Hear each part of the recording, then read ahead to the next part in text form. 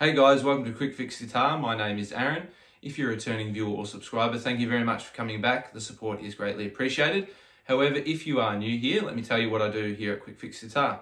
So here on the channel, I upload 3 guitar lessons per week on songs from a variety of genres, but with a main focus around hard rock, rock, punk, and metal.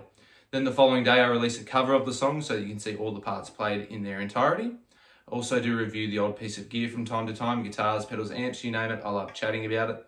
So if all of that sounds like something you'd be interested in, please consider hitting the subscribe button. Hit the bell notification so you don't miss a single upload. Feel free to give the video a like as well. That really helps out with the channel, pushes the video out to more people. With that being said, let's jump into this Marcus King lesson. All right, lesson time, Aim High by Marcus King. This guy is super talented, and this is another one of his really catchy songs off his most recent album, Youngblood. If you haven't listened to that, go have a listen to it. It's wall-to-wall great blues tracks.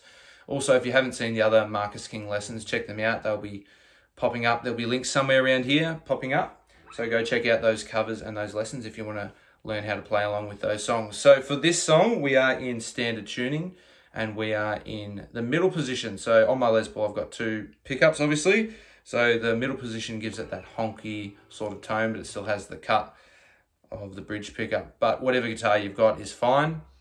I just prefer the sound of the middle position. I'm pretty sure when I've seen live performances of him, he's using the middle position and it sounds like it from the album as well. So this song, it starts with a low E, so low E open, followed by 2 hits on the 7th fret of the A string, lift off to the 5th, and then back up to the 7th of the low E. So all together. Sorry, from the start. Like that. Open, 2 on the 7th of the A, 1 on the 5th of the A, and then 1 on the 7th of the low E. Followed by 3/4 on the low E, and then 5/7 on the A.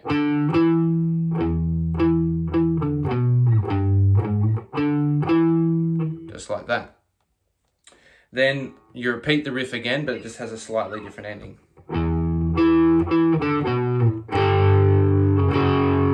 So you can either play just the low E by itself, 3/2, but I prefer to do a little power chord there just to fatten up the sound, make it a little bit bigger.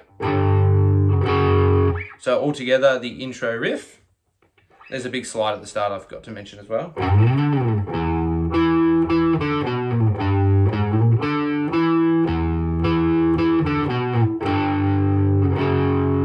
So that is the intro riff, and it's also the verse riff.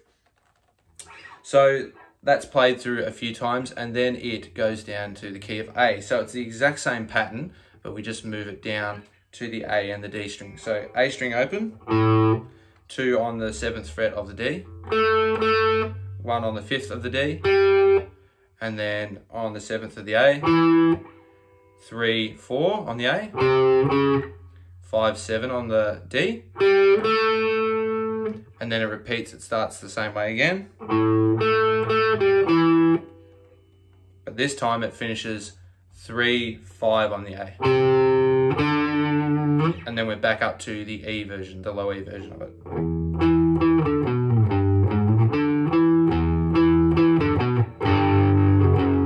Down to the A.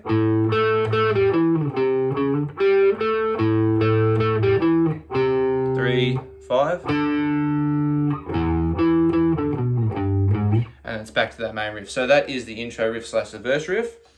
And while he's doing this riff, I saw a live performance on YouTube. He's doing lots of sliding. He's sliding into this position, which adds to the groove of it.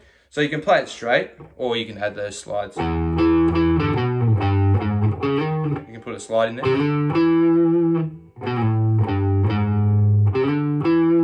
Just like that, adds to the groove. So that is the intro riff / the verse riff.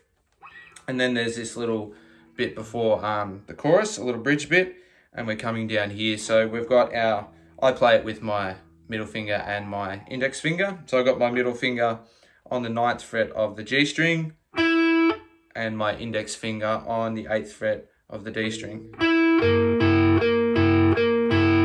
And just bouncing between the two. So between the G and the D. and then we slide that up to the 6th fret with our middle finger and the 5th fret with our index finger. So that happens once.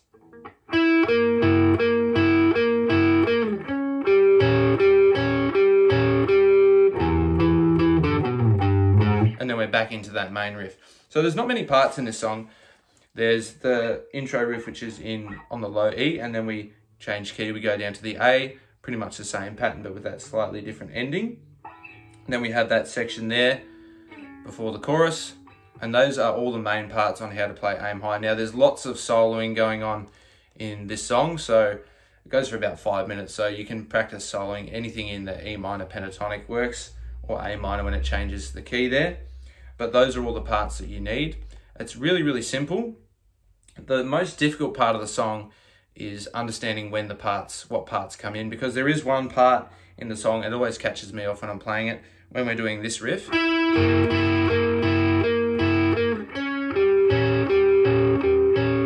Where it doesn't go back to the main riff, it continues doing that. It does 3 bars of that, I guess.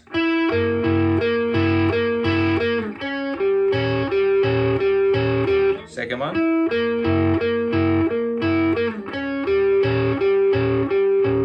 Comes back for a third.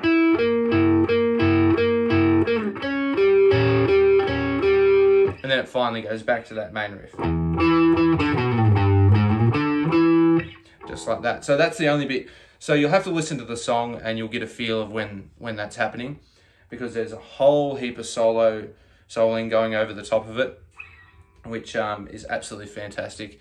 And towards the end of the song, it starts to add a massive fuzz pedal, and it's almost like they're turning it up or dialing up the fuzz pedal. So that main riff starts to blend in and it all becomes really, really crazy. So it's hard to hear exactly what's going on. But if you just stick to that main riff in low E, on the low E string, from pretty much the last 1.5 minutes of the song or minute of the song, you should be fine. And that's what I'll do in the cover. You'll see that tomorrow. So that should get you through the song, just playing it like that. But feel free to solo over the top of it, do whatever you like. But those are all the parts that you need to play Aim High by Marcus King. And there you have it, guys. That's how you play Aim High by Marcus King. This guy is seriously super talented as a guitar player, as a lyricist, and as a singer. And he's keeping that modern blues rock alive. So if you did enjoy the lesson, please consider hitting the subscribe button. If you haven't already, hit the bell notification so you don't miss a single upload. As I mentioned, upload a guitar lesson 3 days a week. Feel free to give the video a like as well. That really helps out with the channel, pushes the video out to more people. If you'd like to see some more Marcus King lessons on the channel, feel free to comment down below. I'd love to do some more. Check out the playlists that are popping up all around here and throughout the video. With that being said, hopefully you enjoyed the lesson, and I will see you in the next video. Catch ya.